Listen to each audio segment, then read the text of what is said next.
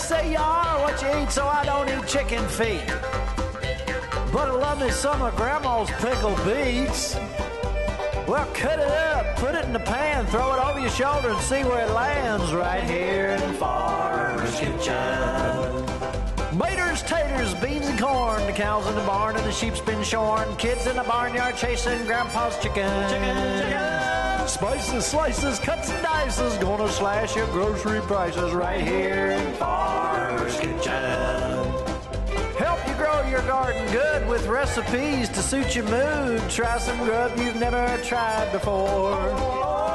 Smash it with a wooden mallet. Gonna educate your palate. Right here in Farmer's Kitchen. In 10 on Farmer's Country Kitchen. We're gonna cook something good now.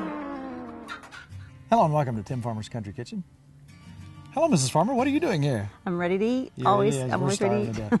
We've had a lot going on today. It's a busy day. It's a fun day. We're cooking over the fire again today because we did have a break in the clouds. It's nice today. For it's 10 beautiful, minutes. Yeah. We're working on our ark, just in case. Okay. But it has rained a lot and it's so mucky and nasty out, which is obviously the best time a sheep would want to have a baby That's in right. a pile of mud. Yeah. So we put her up the other day, milkweed. Yes. And we could see that she was going into signs of labor. And Right. a lot of times they'll stick their lip out and they'll lay down and they'll kind of grunt. And it's just like a real mommy. Right. Sometimes they go to the hospital, they start having contractions, and then they feel better and they go home. Yeah. 2 days later, and that's exactly what happened. This happened today on shoot day, which is really good. And I just let her free because she wanted out. Millie was barking weird. Yeah. And again, he was going crazy. So I peeked, I was making my fire, I peeked down there and I saw a ball of white. And I saw milkweed standing there in an unusual stance. Right. So I ran down there, and well, here's what I found.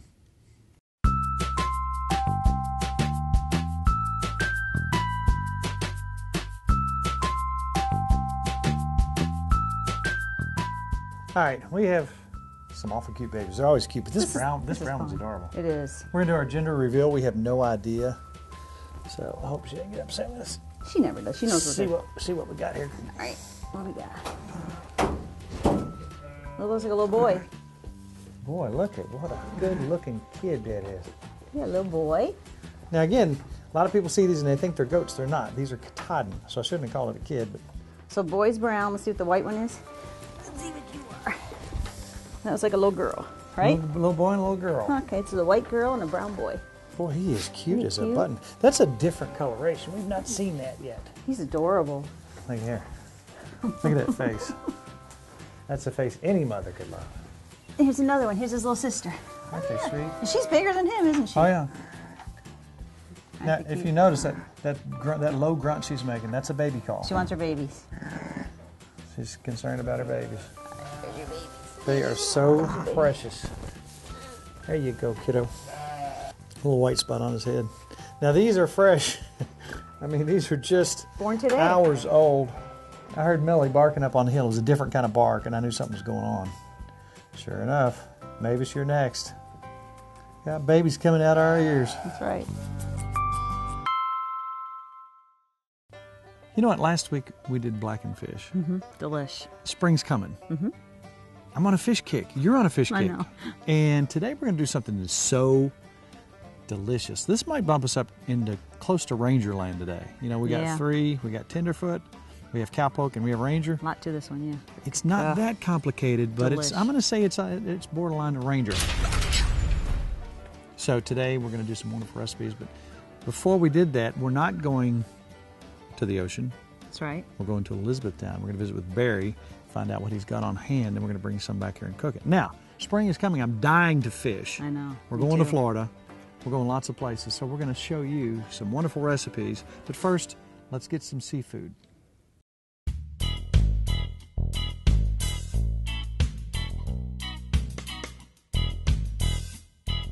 We're in Elizabethtown today. Now, it's a little active back here, all kinds of stuff going on, people coming and going, but that's an average day here. It stays pretty daggone busy.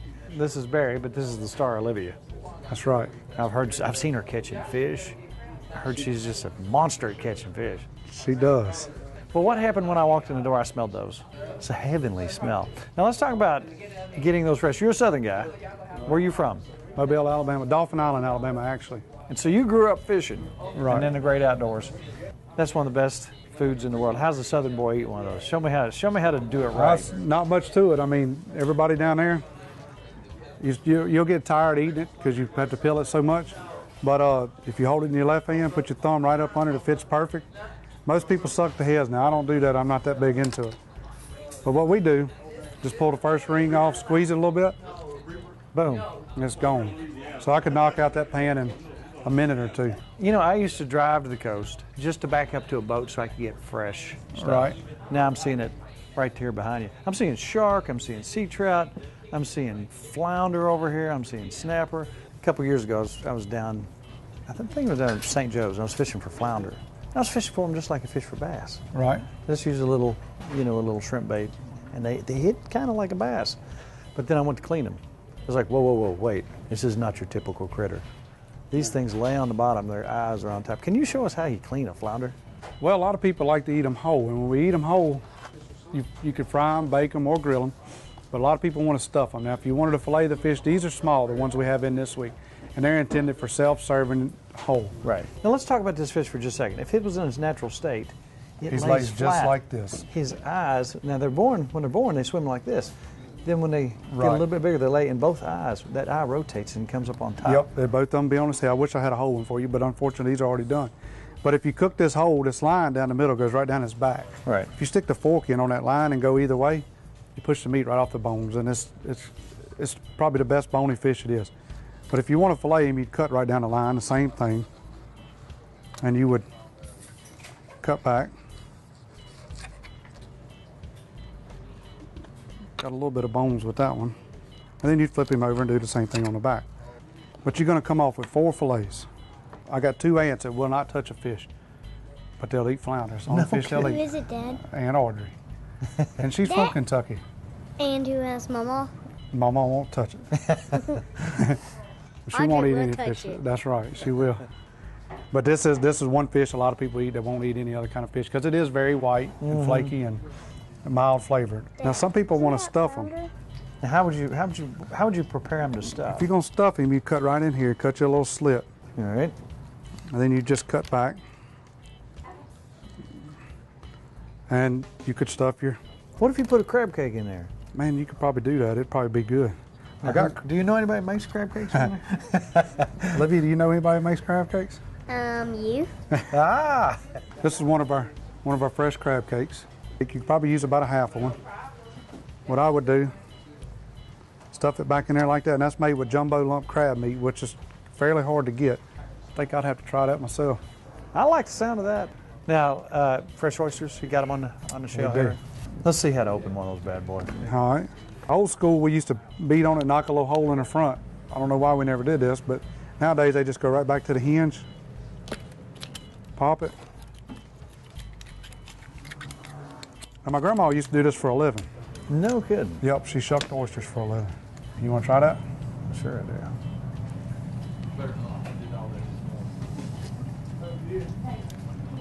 I'm not going to try that. Salty. Man, oh man. That's a It good tastes oyster. like the ocean. Well, I tell you what, I thank you very much for talking with us today. Yes, sir. I know what I'm having for dinner this weekend.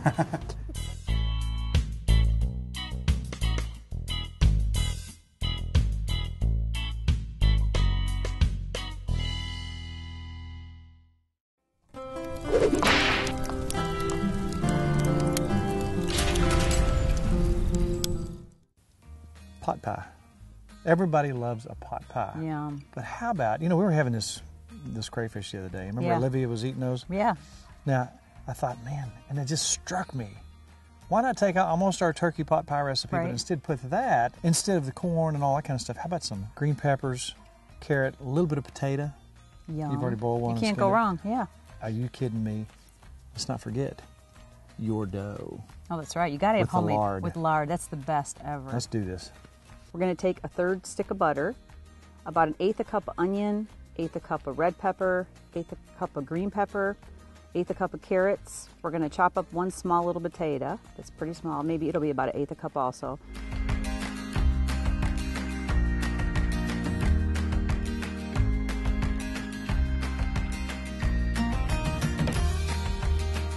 Then we're going to put in a 1/2 teaspoon of basil, some Tony's. Hey, and don't forget, we'll put a little bit of that seasoning. And your special seasoning. The blackening. Exactly. Just Perfect. a dash. Then we're going to put those over your fire and saute those for a little bit. Okay, we're going to do 1/8 cup of flour, about 1/8 cup of white wine. And this just does this one little pie. So Yeah, if you want to make 26 of them. Just, right. And we did it in amounts so that you can go half, quarter. All right, and this is about a tablespoon of chicken broth. Then 1/4 cup of half and half. And this is going to be our mixture that's going to thicken up in our vegetables, and we're going to add crawfish to it. Gotcha. So we're just going to mix Crawfish, this. crayfish, crawdads, Crawfish, mud bugs. whatever. Yes. Come, whatever you want. Now we got about a cup of these. Last time we did a cup of turkey, so now we're going to do a cup You know the of- problem with these is when you see them sitting like this, all by themselves. You want to eat it. Oh, that's nice. And I've cleaned most of these ahead of time. Oh, they're so delicious. Aren't they good? All right. And now as soon as our vegetables are sauteed, we're going to pour all this together. check those. Got to make us a pie shell. When you use lard in pastry, It's the best. or whatever you do, it's the best. So here's some of our lard that we rendered down. We're getting down. We might have to make some more. You know what? That's no problem. We can do it. And this is set out a little. That's why it's a little gooey. I like a lot of lard. Apparently. Will you give me some sugar? I need some sugar. I'll give you some sugar. And I always add sugar to my lard. And I probably have about 2 tablespoons here, just because I love our lard so much. And then, I don't know, about a tablespoon of sugar. So I do a lot of lard. Let's start with about 1/2 cup of flour. And I mix that in first before I do anything with water. And this is a kind of feel thing. It must Yeah. have kind of, you know when it's right. You just kind of make what you like. And people have their own recipes. And you can just use your own dough recipe, but use lard. You got to use lard. All right. Give me a little bit of water in there now. I think we're good. And so really, you're just making enough to make a lining for the bottom of the pan, Yeah, and then a little top. put over the top. And this is such a tiny little pie shell, so it's not going to take a whole lot. So I'm going to divide it in half here. And really, if you're doing this for yourself, one is a meal. Yeah. If you're think splitting so. it with other stuff, you can split it with somebody. But man, it's good. It's kind of rich though. There's a lot of butter in it. Yeah, it's delicious. Delish. Isn't it nice to cook outside? If Yeah, you it get is. something, if something gets in your way, you throw it over your shoulder. That's right, just throw it out to the animals. That's right. It's almost Somehow I hot. get it. It's almost hot today. All right, we're just going to go ahead and stuff that in there. You've done this before, haven't you, Yes, Mr. I Fowler? have.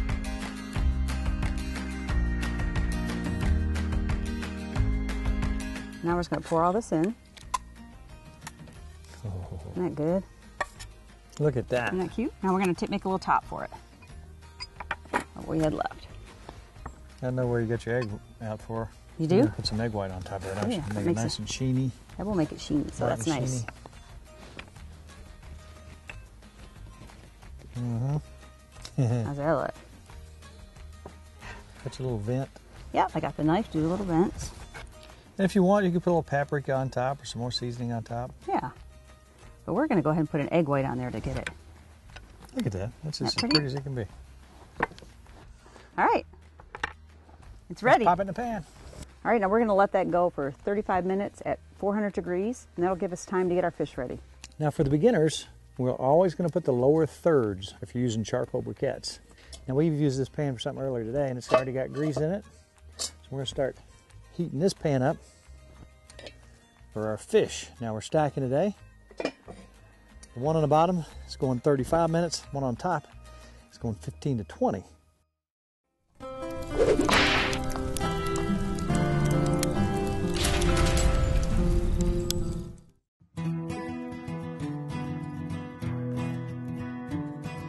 This is funny. Your grandmother, she would make her cookbooks and put it under somebody's This name. old book, This is yes. old from Florida where they ended up. This she is put mine. Nikki Lynn Solomon. Never made deviled it. crabs. That's my recipe, though, so it's got to be good, right? Even though I never made it. Tell us how to make these. And we're going to cut it in half. The recipe's Yeah. for a bunch. We're just going to stuff this 'Cause we're just longer. stuffing this guy. Right. We boil some crab legs, so we're going to take, and you could use canned or lump crab meat, about a cup of crab meat. All right, now here's the thing about breaking crab legs. When you take this, and it's probably not good enough to where you can see it, but when you take this, if you see that right there, see how that moved down, Nick? Yeah. When you pull this out, that cartilage comes out. That's your I'm secret? telling you That's your secrets there. secret. should I didn't tell know how you did so twist this well. off. Now you see how that slid down? Yeah. You see, it's almost transparent. Now what I Pull do, this. then I'm gonna take this and tap this. Okay? What's that do? That gets it on down in there. Now I'm gonna go to the halfway point. Now look if you can see, that's kind of transparent right there. The main part of the meat's down here. So we're gonna break that where the half is. Who taught you to do this? I had to learn. Then you pull it Oh, apart wow. I never get a whole piece. and look. Don't. We need it. I'm going to try it. All right, did you see what I did? Yeah, I'm going to try it. I pulled the little piece. I'm an expert here. You are good. And you tapped it. Let me see. Right? Can you see down in there? I think Okay. I can. Just break it like right here. Mm-hmm. It's a little high, but I think it'll work. Uh-huh. Oh. You see what I'm saying? You do good. Like I'm saying, you got to be quick around Wow. here. Now watch. Here's the one-arm method. All right. Let's see how quick I can do it. Faster motion. Pull it out of here. This comes around. Pull this out. One-handed crab leg picking. I'm going to tap it. Boom, boom, boom. Halfway. Break it apart. Pull it out. It's one-handed crab. Next time we're at a restaurant, you do for both of us. How's that? I usually have all of it eaten. You do. before. You eat it so quick. So about a tablespoon of green peppers chopped up real small, half a teaspoon of paprika, 1 tablespoon of mayonnaise, and we're going to take an egg yolk and put it all in that. And we're going to put half a teaspoon of celery salt, half a teaspoon of Worcestershire, and then half a teaspoon of dry mustard, a little bit of salt and pepper, and I'm going to mix it up with my fingers and Good to stuff your go. flounder. Good to go. That's it. I'm Beautiful. going to come back with a little bit of lemon. Then after that, all we're going to do is take some melted butter and take a little bit of our blackened seasoning. That and comes then in handy. Yeah, we don't waste anything. No. Then boom, we're good to go. We're good to go.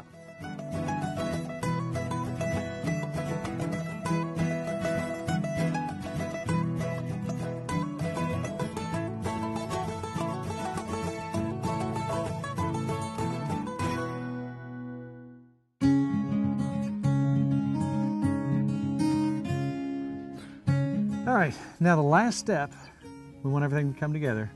Now remember, like we talked about earlier, preheat your pans. Right. Before the fish, before the pot pie. Always preheat them because you want to, you're going to preheat your oven. That is essentially an oven. You want to get Right. that temperature inside there. It cooks the same as an oven. All right, we're going to get our oil going, which we already have. We've got our okra soaking in buttermilk. We're going to take 2 parts cornmeal. Here's scientific method right here. 1, 2, 1 part flour. I like your measuring cup. Mix that up. Get you some Cajun seasoning, whatever you like. I'm gonna put some Tony in there. I love Tony. Mix that up real good. And that is Yum. our simple. Remember that 2 to 1 and Tony. All right, now we're gonna take our okra. Yeah. We're gonna pop in here. Remember shake and bake? Still have shake and bake? Yeah, I don't know if they still sell that or not. I used to shake and bake Remember the chicken. commercial? Yes, I like shake and bake. Well, we're just gonna take these and we're gonna drop them in our oil, which is sufficiently hot. All right. They look pretty good. And I know people who don't like okra, but they like it fried. Everything's good fried.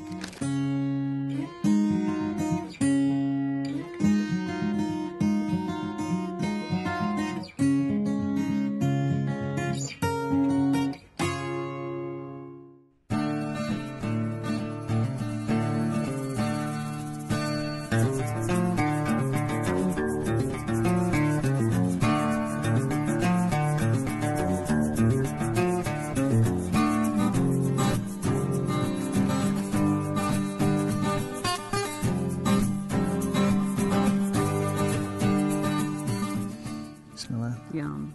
That looks Look at delicious. that. Look at that. That's amazing. Look at that, just flaky. Yum. That is some of the flakiest, most delicious fish. That is the best fish. Wow. That's delicious. Look at that. Flaky, beautiful. Just look at that. Look at that fish. That's amazing. Crab cake is perfect. Yum. Sidekick. Get it? Sidekick. I get it. Fried okra, how can you go wrong? That was good. That's really good. Now, we're in Mississippi. We did a show down there, and it was beautiful country, seafood everywhere, and we did a crawfish pie, crayfish pie, Yeah. well, crawdad Crayfish, pie, crawfish. doodaddy, mudbug, whatever you want to call it. It was a fun trip. That was We fun. need to travel more. Yeah, we do. That was very enjoyable. Not to be confused with our pot pie that we made with the already seasoned crayfish. Yeah. And look Oh, how this wow. comes out. Now we share, so we're just digging in. But you look at that. Now you got a spicy taste coming in here. You got the crayfish. It's a whole different ballgame. Yum. You got to admit the shell's the best too. Isn't it good when you make homemade with that lard? So let's move the top back just a little bit, and you can see the colors. Yum. Is that not beautiful? It is. And look, we got a lot of meat in there. Now, you know what? We're starting to visit some small businesses, some folks with the foodie entrepreneur spirit. Something unique. We stopped by, did a real quick visit in Elizabethtown, and found some of the best olive oil. Oh, yeah. And they carried some of our friends' stuff, so it was just a real quick trip. We were already in Elizabethtown getting some seafood. Anytime we go somewhere to pick something up, we're going to try to find some folks around. Yeah. So keep that in mind. If you know some folks out there, we want to feature you. We want to talk about your food and what you provide. So let's take a real quick trip back to Elizabethtown.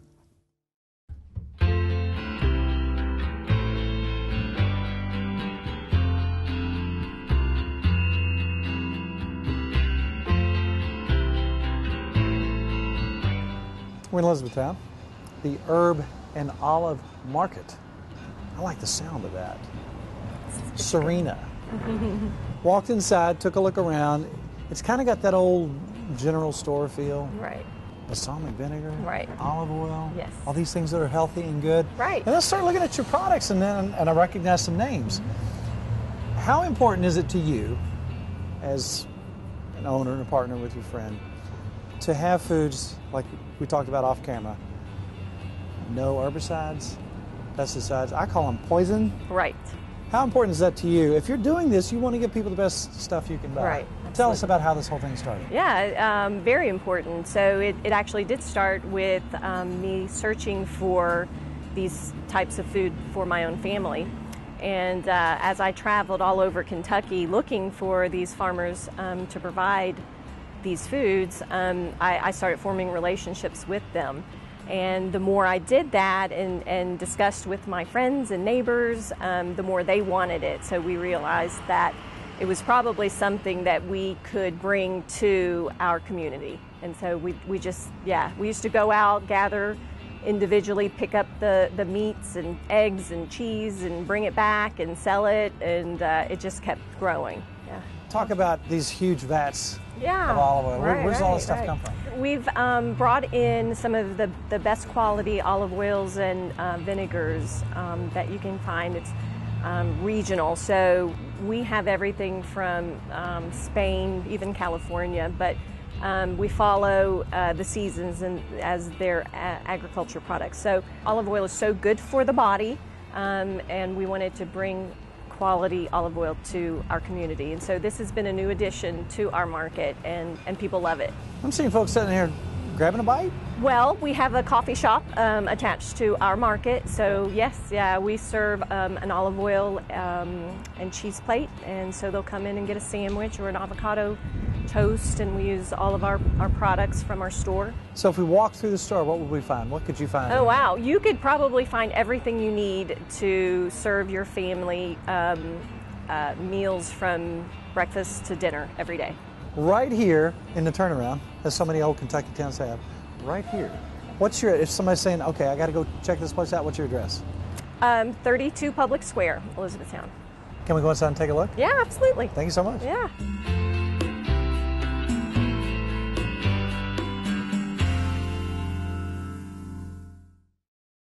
That was delicious. Yeah, delicious. You know what? We experiment and we have this stuff before we bring it out in front of you. When I pulled that fish out and his tail fell off, I knew he was done. Yeah. And it just looked so delicious. I wanted to eat the tail. I'm going to eat the tail. Okay. Because they're crispy, like Yeah. potato chips.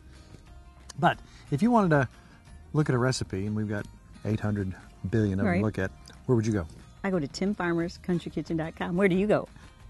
I go to timfarmerscountrykitchen.com Really? That's what you go? too. Ah, Seriously? Yes, that's where I get all my recipes. Wow, that's where we met back in Yes. the 40s. Yeah, we did. You know what? There's so many great recipes there, and we're not ringing our own bell, but there's some very good stuff in there. I think it's good. There's some really good stuff in there.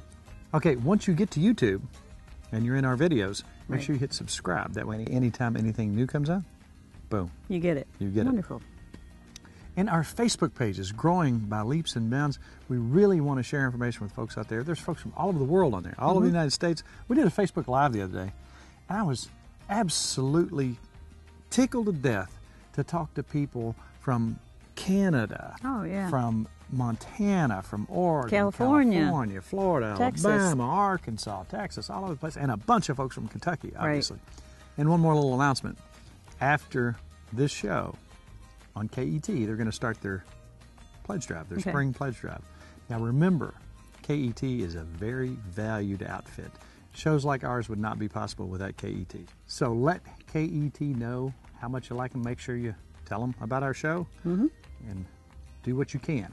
Right. Do what you can. And you know what? The sun's sinking low. That means it's all about Good times. good friends. And we need to eat. I'm Good gonna eat. eat it all. Yum. I'll let you have a little bit. Oh, that's good.